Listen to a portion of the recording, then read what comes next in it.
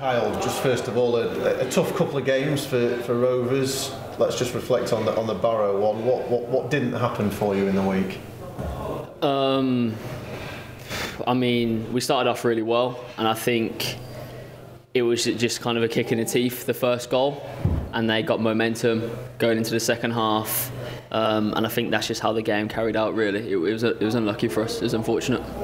So as a team, then, is that an area to work on in terms of how you react when you do go behind in games? Yeah, of course. We're always trying to improve on everything as a team, and that is one thing. Yeah, we can improve on, and we will be working on it. But it's just one of those things where we watch it back, we analyse and we learn and we move forward.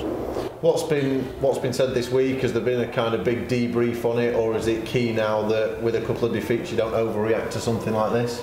Yeah, I mean, we've analysed it, we've gone through what we need to go through, and we're just positive now as a team, staff, as a club, on moving on to the next fixture.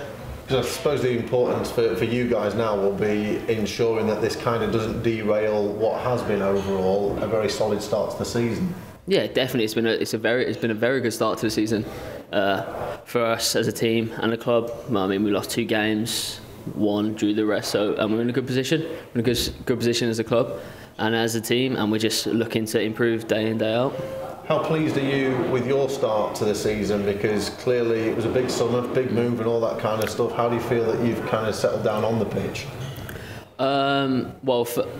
It's been amazing. It has been amazing for me and my family, and I've loved every minute of it, and I know I will continue to do that.